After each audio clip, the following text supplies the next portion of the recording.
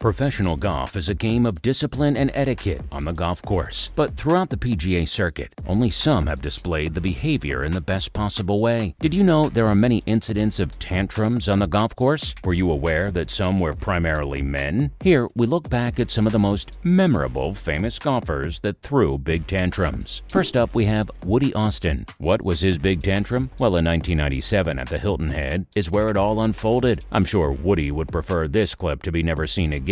He had a birdie that seemed all too easy, but he was short on the putt. What he did next left everyone shocked. He took his frustration out on himself and hit his head with his golf club so many times that he bent it. Clearly, he has a hard head. We will never forget this, and those who watched it feel the same way. Next up, we have Henny Otto. This is a tantrum on a quiet level. Henny won the European Tour 3 times from 2008 to 2014, but his strangest and most interesting moment happened during the 2005 Nashua Masters, where things went from bad to worse at a birdie. First, he missed what would have been a gettable birdie, then in frustration swung his golf club in the air. Then it took him about 6 shots before he got the birdie in. He thought the second one would go in, but it did not. His frustration got the better of him, and he just kept missing all these gettable shots until the 6th attempt. Clearly, you could see the disappointment on his face after that hole. And now we have Sergio Garcia. Sergio Garcia is known as a great ball striker. However, sometimes his frustration would get the better of him and would overshadow his talent. He has thrown his club and has sworn, and at one tournament in the Dubai Desert Classic, he took it out on the bunker. But that was not all. It was his anger that was displayed on the Greenside Beach in Saudi Arabia in 2019 that outshined them all. He was not impressed with a shot he made from the bunker, so Sergio took it out on the sand dunes, aimlessly hitting the sand with his club and speaking his frustrations out loud, to the point where other competitors complained about his behavior. The European Tour's CEO issued misconduct against Sergio. He apologized for his behavior and waived his fee for the following year, which was said to be about $640,000. At another event, Sergio would lose it again. Earlier in his career, he was not happy with the tee shot, so in pure anger at himself, he lost his cool and his golf shoe. He threw his golf shoe at the crowd. Luckily, no one was hurt. And he also got his shoe back from the crowd. Very nice of them. In another event during the 2007 championship, he missed what some would say was an easy birdie. However, after he tapped in his ball, he decided he wanted to leave his mark, so he spat in the hole. How nice. He is also not a fan of the bush, especially at the Royal Birkdale in the 2017 Open. However, he was unhappy with the shot at the par 3 on the 4th hole, so he took it out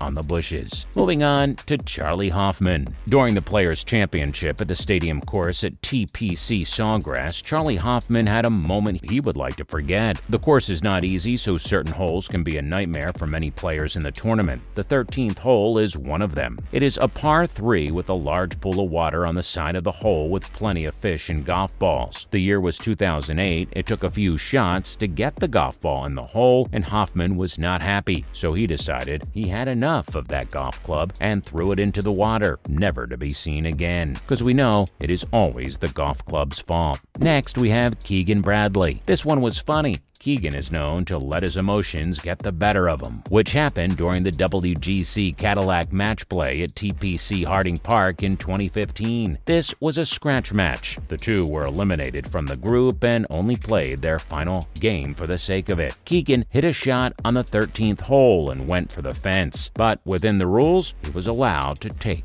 a shot. However, Miguel, his opponent, wanted to listen in on the conversation, and neither Keegan nor his caddy appreciated that. Miguel told the caddy to shut up, and so an argument followed. Steve Hale had to step in as it looked like Miguel and Keegan were about to fight. This was such an unusual scene, as you often would not see that at a golf tournament per the etiquette and all. Did you think it was necessary? And now we have Bubba Watson. Bubba Watson had the reputation of being a guy that people did not like on the tours. Steve Elkington and Bubba Watson were paired during the 2008 season at the Zurich Classic in New Orleans. Steve is known for being cheeky. No one would assume that things would get out of hand sooner rather than later. Bubba could see Steve walking full steam ahead when he was about to take a shot. Supposedly, Steve was supposed to be still, so a few words were exchanged. "You gonna stop walking, man? You did it all day yesterday." "I'll tell you what, man, veterans can kiss my."